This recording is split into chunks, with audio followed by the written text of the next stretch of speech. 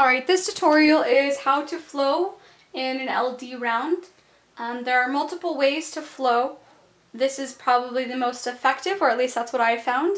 Like I said, there are multiple ways. If you come up with a way that you're more comfortable with, I highly recommend doing that way. But this way is really organized. It forces you to stay organized, which is really hard when you're stressed out and when you're kind of freaked out and around. So what we're going to do is we're going to go step by step as if we are actually in a round, both the preparations as well as how to flow during the round. So what you want to do before you walk into a round is have this flowed. The nice thing about LD is that you know what side you're on before you walk into the round.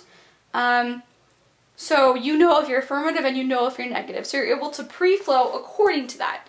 So in this situation, we're going to pretend like we're affirmative, but I'm going to show you how to flow both the affirmative and the negative, which is essential regardless of what side you're on. So it can be applied to both whether you're on affirmative or negative. Alright, so what you need to have done before you walk into the round is you should have your own case flowed on this exact setup. So, we're going to pretend we're affirmative. So, let's say we are affirmative, and before we walk into the round, we need to have our value. Let's pretend our value is justice. Okay? And then we would pretend our criterion is, I don't know, social contract. That doesn't even really make sense, but it's the only thing I can think of. Okay? And what helps, I mean, on a piece of paper, you're going to have a lot more room than this, but on a piece of paper, if you can't remember how to explain your value and criterion, you can, of course, refer back to your actual case on paper, but some people do write a little description next to it. Okay? And then you're going to want to have your contention 1 tagline. And then your subpoint A and your subpoint B tagline as well.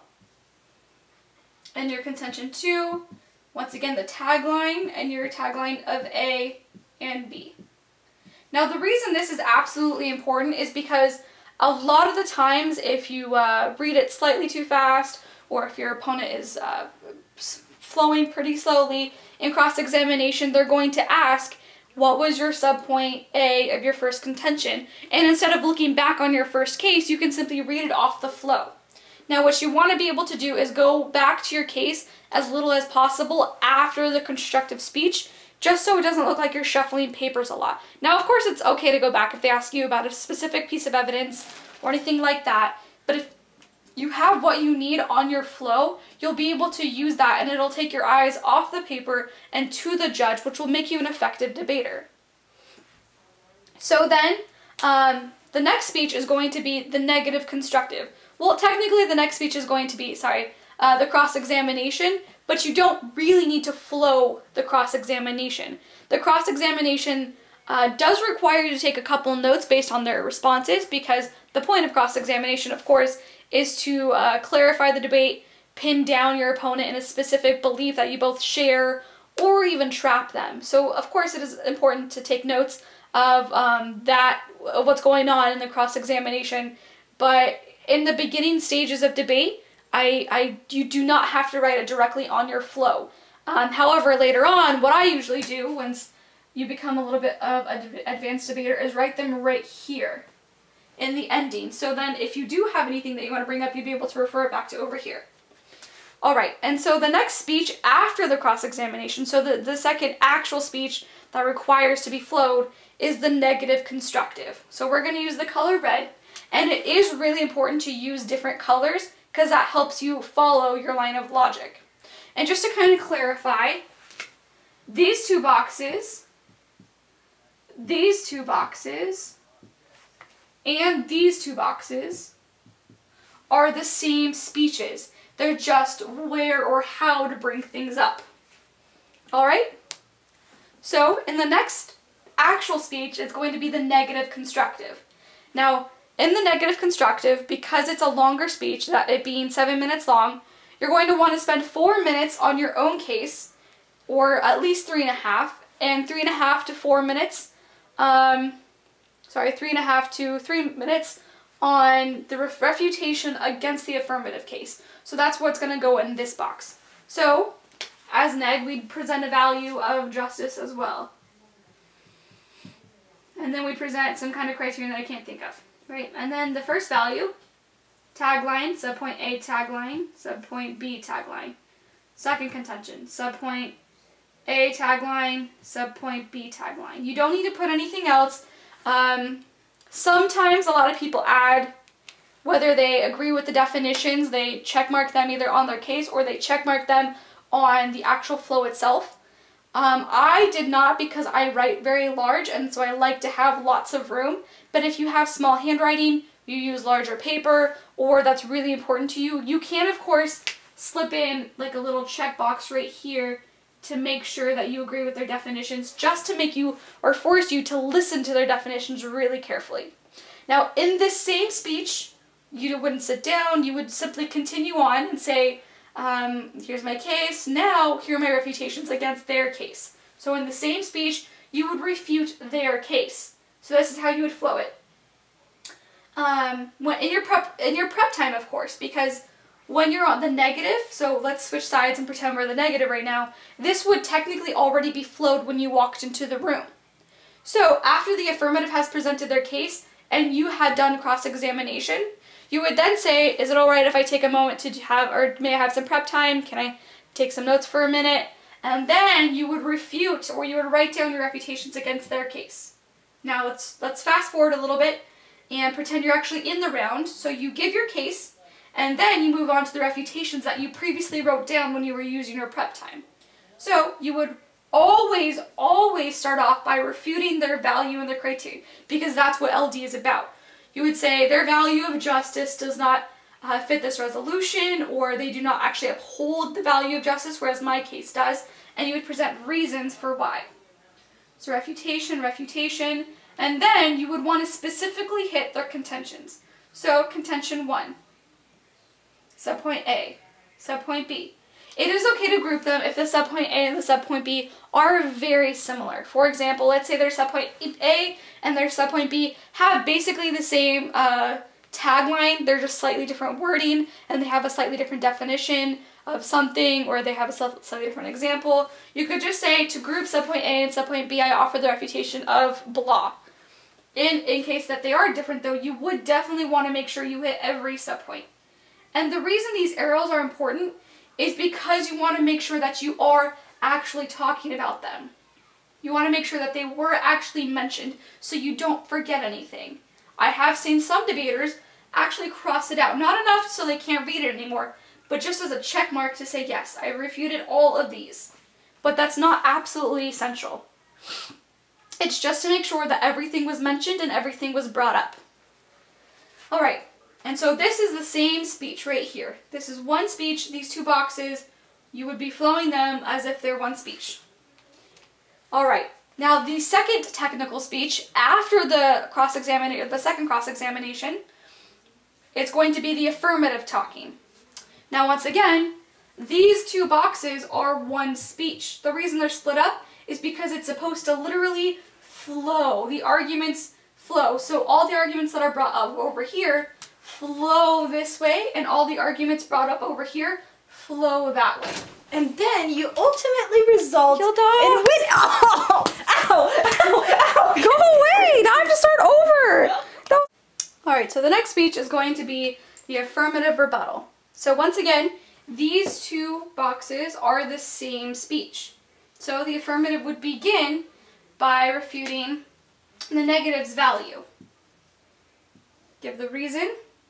Then they would move on to refute the negative's criterion. Give a reason.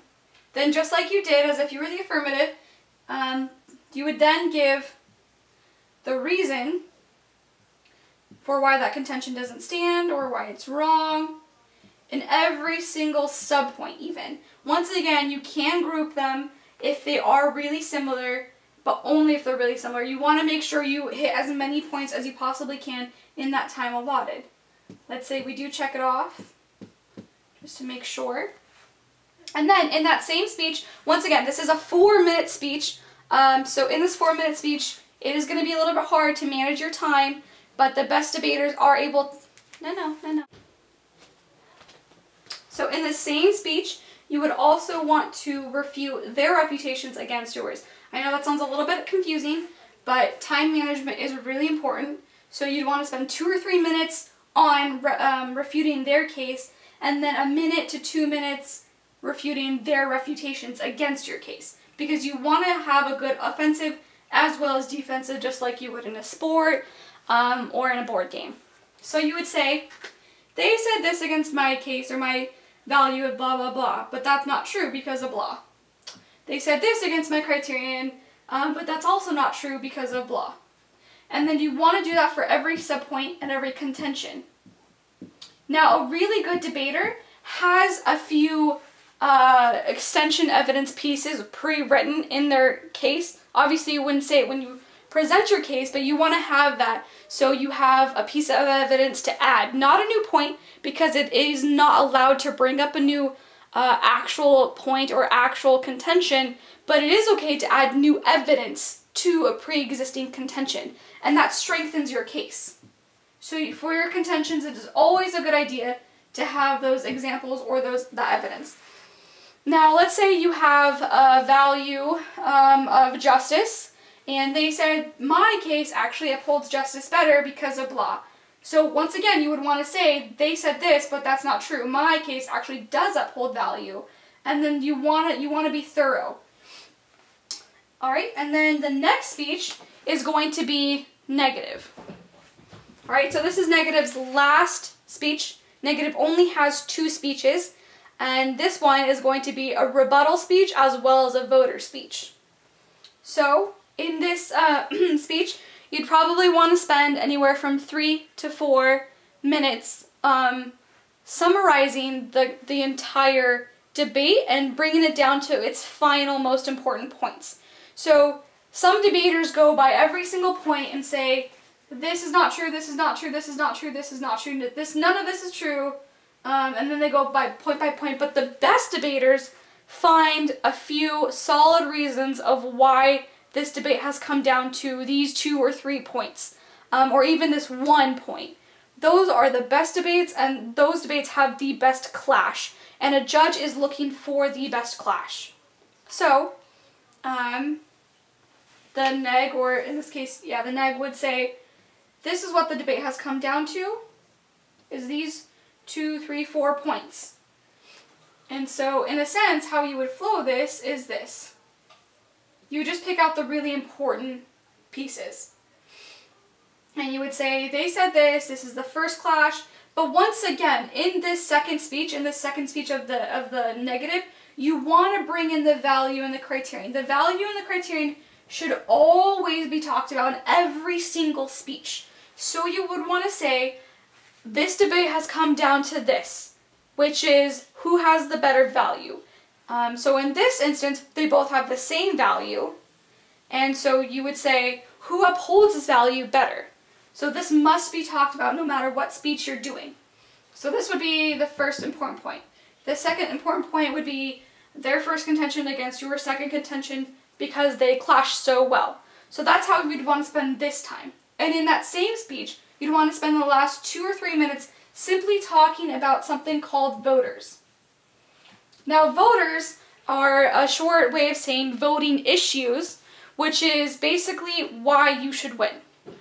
So the reason they're called voting issues is because those are the things that the judge is going to vote on. The reasons of why which side has won or who did a better job of what. In the last couple minutes of my speech, I will be giving voters or reasons why my side has presented a better argument or ultimately won. So you would want to pre-flow this by taking some time or some prep time out and have this. You do not want to impromptu this part. You can sort of impromptu it once you get better at it, but you should take the prep time to write every single one of these rebuttal speeches out. Do not impromptu it. Make sure you have it filled out in a box, because your goal is to be able to use your flow as a reference while you're giving this impromptu speech. So, like I said, you would have this pre-flown out. When you stand up to speak, you'd be reading this, and you'd say, my second voter is the fact that in their cross-examination, they admitted this, which is the core of the debate, therefore they submit to my side. So you'd give these really core, important, essential reasons of why your side has won. So once again, these are the same speech. If that helps you, you can always draw these little arrows. and even write like a brief description the first times you're debating. After the second, the third time you're debating, sometimes the fourth, if you don't stay consistent with how you're flowing, you will have this down and you will remember which box is for what. And then this last box right here is going to be for the last affirmative speech. Once again, you should take the prep time to fill in what you're going to say in this box. Now what this box is for is purely voters, which is parallel to this. Voters are basically ending contentions. Just like you do in an essay, you would have a conclusion that comes up with a final point that defines the entire essay. It's not a repeat of the thesis. Usually in beginning levels of writing or beginning levels of essay writing, that's what the conclusion is. But in higher and advanced essays, you would present basically a slightly more developed version of your thesis. And that's exactly what voters are. So this is the conclusion of your debate. So you would say, the reason I'm still right is because of these 3 or 4 new reasons. And you would sum up why, together, the dialogue you guys have created has ultimately led you to win. Alright, and then so this final box over here is blank, and the reason I do that, not a lot of people do that, in fact I'm the only person I've met that has done that, I use that for notes for me. Now of course you can have a second piece of paper on the side next to your flow, just for small little notes or reminders, but I save this for something called my voting checklist. And so in this checklist, I would have some basic questions, like just to remind yourself on what to ask. Sorry, I have terrible handwriting. What to ask your opponent or what to ask your judge in terms of who won. So my first question is always, did they answer all parts of the resolution? Did they answer the who, the what, the how? Were they able to come up with a cohesive argument that fit what the resolution was asking us to do? My second question, I'll have all of these written down on my example flow. The second question I always ask is, does their value actually measure the resolution? For example, let's say you had a resolution about whether homework should be assigned in high school, and your value is cotton candy. You would say their value doesn't actually measure the resolution. It doesn't fall in line with what we're discussing. And while that may not seem like a very accurate question, because nobody is going to be dumb enough to have that ridiculous of a contention, or sorry, a value, the reason that is important is because that's a way for you to bring up, my value fits the resolution better. My value actually addresses what we're talking about, and therefore mine's more important. Now the third one is also a question you want to ask yourself, not in the debate, but when you're making your value and criterion. That should be, does yours/their criterion match their value? Because the point of a criterion is to measure the value that it's under. If it doesn't measure it, therefore it doesn't exist. So you want to make sure that you ask the judge that. Does their criterion actually measure their value? And if it does, don't ask that to the judge. These questions are only something you should bring up if they fail to do so, which is why it's a checklist. So if they do answer parts of the resolution, you check it off and you don't have to bring it up. If their value measures the resolution, you check it off, you don't bring it up. And then if their criterion measures their value, you check it off and you don't mention it. You only want to mention things that your opponent failed to do or neglected to do, not things that they actually accomplished. Then I bring up any cross-examination questions that worked. So if they fell into a trap, if they admitted something that was really important to my side, I would bring that up, because a lot of people, in fact 90% of judges, say that they will vote for you if you bring that up. That's all you have to do, because so many debaters don't do that. So if you remember to do that, if you write a little note on it and you write down things that they admit and you bring that up, you have already gone one step above most debaters. So this may look really sloppy. I'll have another cleaner version set out for you to look off of and to refer back to. But we were just following exactly what you would do in a debate situation, and I hope this was helpful.